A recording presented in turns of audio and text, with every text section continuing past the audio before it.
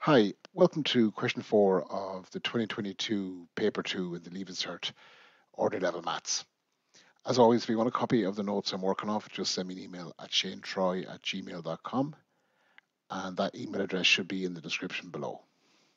So just moving in here to question 4. Looks like statistics, so let's read through it. A group of students sat an exam. Each student was given a grade. The following table shows how many students got each grade. So you see here, 8 students got a distinction, 12 got a high merit, 39 got a merit, and 13 got achieved. Now, even before I do anything, if I want to try to pick up an attempt, they don't tell me how many students there are. So I'm just going to add all them together. Okay. Now I should know the answer to this. It's probably on the next page. 72 students. I'm cheating. I should use my calculator. Now, then I suppose we should read the question. Complete the pie chart. Now, a pie chart is a full circle, and a full circle has 360 degrees. So I'm writing it down to try to help myself. So complete the pie chart below to show this information. Label each sector clearly. Now, I know with Leaving Cert, if they give you an instruction and you don't follow it, it can mean a deduction in marks. So just make sure you read the question before well, and afterwards, just to make sure you haven't missed a requirement. It also says show your calculations. The sector for distinction is already given. It has an angle of 40. Okay. Now the question is, how did they get that angle of 40? And I'll show you here that they're basically saying if there's 72 students, the fraction of that circle represented by 40 is 8 over 72. Now I can show that calculation, I can prove it. If I multiply that fraction of the full amount by 360, that will tell me how many degrees that equates to. So we just bring across my calculator. So the fraction there, I was just messing with my calculator. Apologies, I was practicing how to do standard deviation on this particular model of a calculator. So the fraction there is 8 over 72. And I'm going to multiply that by 360. Now, if I was trying to find percentage, I'd multiply by 100. But I'm trying to find how much of a circle that is, and that gives me the 40. Okay, so I was going to write that down there. 40 degrees. So I need to recreate that for the other calculations. So 12 over 72 times 360. I'll have to do the same thing again for 39 out of the 72 by 360. And then the last one there of 13. So I've done it out here, okay, just for speed, and my writing is terrible. So that's the 4 different angles that will make up the full circle. The 40 was already there, and at this stage I'm going to use my protractor, and it's impossible to, or I don't have the wherewithal to do that on in a digital way. But if you lay your protractor with the center of it here and just measure 60 degrees from that line there, and then the 195, and then whatever's left is the 13 of the 72. Make sure you put the degrees in the angle, because they did say to label each sector clearly. I've put in then the high merit, distinction, achieved, and merit. I was just checking the marking scheme there, and I see that any work of merit, so even adding the number of students together, got you the low partial, which is the 4. Okay. And to get the mid, if you got any angle correctly labeled to the pie charts, if you got the 60, you got up to the mid partial, okay, which is it's a good chunk of marks. It deducted just one credit for labels missing, okay, which isn't terrible in the scheme of things, but still every mark counts. So the next question, or next part here, part B, says a large group of people took a reading test. The scores were normally distributed with a mean of 100 and a standard deviation of 20. So they're given a diagram here with the middle of it. Now it looks, they do say this, it's a normal distribution. Okay, so it's symmetrical about both sides. And the statistics were always, I won't say hoping, but if the data can be described using a normal distribution, then lots of different rules of statistics can apply. If it doesn't follow a normal distribution, I suppose the type of statistical tools that can be used are more limited.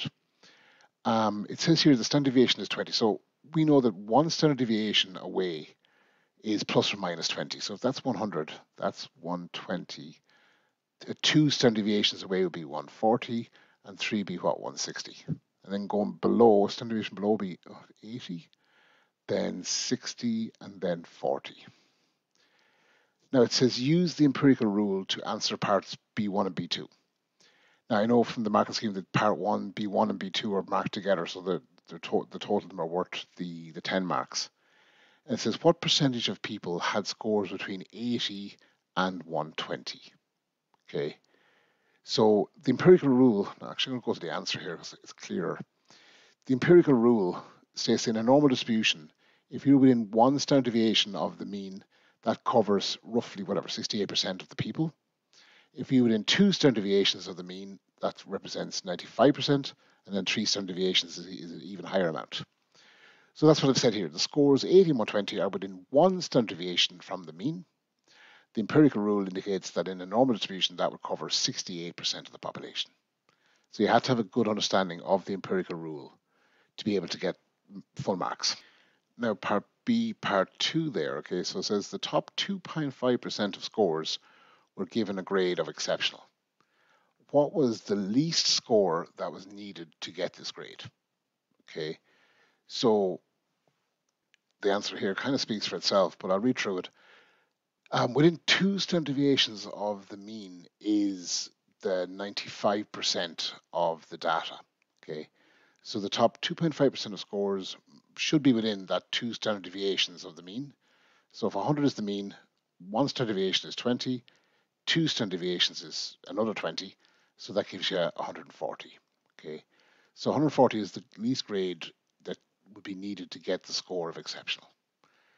Now, I find those questions tricky because, once you get practice at them, they're much easier, but they can be very off-putting when you see words like the empirical rule. In a sense, if you can BS, if you're struggling with this, and I know that like anything relevant on the diagram would have hopefully gotten a mark. And if you kind of went, why are the markings here? And gone, look, 100, add on 20? Sure, I'll go for it. If you'd written that 120 there, or the 80 for that matter, you would have gotten the low partial of 3. And the question that you're struggling with, you know what, that's better than nothing. Okay. So question 4, part C, and this is why I was practicing the standard deviation. It says the scores of 6 people on this test were as follows. Okay, so we have them there. It says find the range and the standard deviation of these numbers and give that standard deviation correct to 1 decimal place. So the range is fairly handy. It's the biggest number, take away the smallest. So I think the biggest is there. So it's 113, and you're taking away the smallest, which looks to me to be 82, and you're going to get whatever that is. Okay, so 18, 28, and 3 is 25. I'll just check the answer. No, 113 take away 82 is 31. My bad. Okay, 31. That was very bad. I shouldn't have actually scribbled it out. I should have put a line through it, so that if it was right, I would have got the marks for that. But that's the range. Now the mean would be the sum of the data. So I don't know why it's too far over on my writing tablet. Let's get rid of that, so it's not confusing. And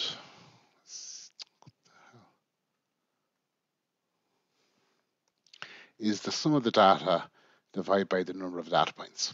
Okay.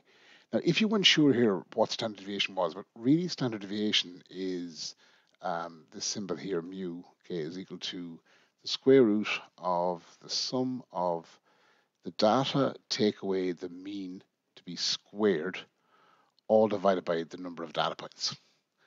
Now, that calculation is standard deviation.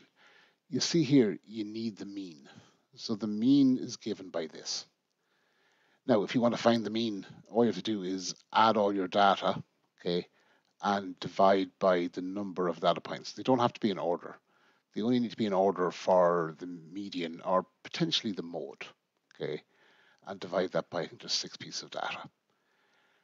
Now, that will give you this calculation here, and that would be enough for like the marks, for lack of a better word. If you're going to do it by hand, there's a convoluted way of doing it. But you kind of should, or it's expected that you would know how to use the calculator. Okay, just make this bigger on the screen. Okay, so I'm going to have to move this in a second. On this Casio, now it's a Casio FX82 ES, but if you Google or put in YouTube, the make of your calculator and maybe standard deviation. It will show you how to use it. But on this particular one, and if you don't have this calculator, I'd suggest moving on. But Casio, so stat, so I will need to move it. Okay, and then I'm looking for one variable. I'm going to input the variables, and they are 104 and 82 and 94 and 113 and 98 and 105. Okay, now I've just literally learned how to do this from another person's video. If I press the AC button, it gets stored, and then I want to press the shift button, the stat button, okay, and now I've actually done that wrong, so the way this calculator is working, and I'm going to look here for 4, okay, which is the variance, and then the standard deviation is 4. Nope. I should have pressed the 3 there, and I got the 9.758. Now, if I flick the answer here, okay, that's the formula for mean. That's the formula for standard deviation of a small piece of data. Then I've got the standard deviation here to 3 decimal places. If I round that, I round it to 1. The 5 is what matters. The number prior to it rounds up by 1 to give 9.8. Now, this question only was given 5 marks in the final marking scheme. And it's a tricky question, you know. If you don't know how to do standard deviation, you're going to struggle on that question. But the marks for the range would have got the high partial. Okay, so if you'd found the range, you would have got the 3. Now, if you lose out on the other 2 because you don't know how to do standard deviation in the calculator, or you don't know the formula, well then, it's not the end of the world. The focus on standard deviation is more around understanding that the mean of a normal distribution, okay, now excuse my bad drawing, is the center. Damn it, that's supposed to be a straight line. So that standard deviation would be whatever. Now, if you had a different set of data that was like maybe more like that, it's going to have a smaller standard deviation. And the example I often use is when I lived in Japan for a while, I noticed one night that like a New Year's Eve celebration that like everybody was around a similar height. Okay, I was like lost from friends, and I thought I'd be able to find them in the throngs of people. And I was looking around, going, I'm not actually all that tall, but I could see other heads of my mates who were like 6'2", 3", whatever, and I'd be the closest 5'10", 5'11". So I could see them. I know it's like a lot of people, Japanese people, weren't much different in height. Okay, whereas if I imagine then if I was in I'm Irish, in an Irish situation, you get lots of tall people, lots of short people. It seems more varied. The variance is bigger in terms of heights. Now, I don't actually have any data to back that up. It's purely anecdotal observation of me at a New Year's Eve like fireworks display. But it's as good an illustration as any. That the standard deviation is just a measure of how much the data deviates from the middle. Okay, so the smaller standard deviation, the smaller that difference is from the middle. That's really all standard deviation is. And a statistician can look at that number and go, and the mean and mode and median, and understand what the data is trying to say, as opposed to just looking at large lists of numbers, which the human brain can't handle. Okay, so I think that's the end of question 4. See you on question 5. If you want a copy of the set of notes I'm working off, just send me an email at shanetroy@gmail.com. And please like and subscribe to get access to more playlists. Thank you.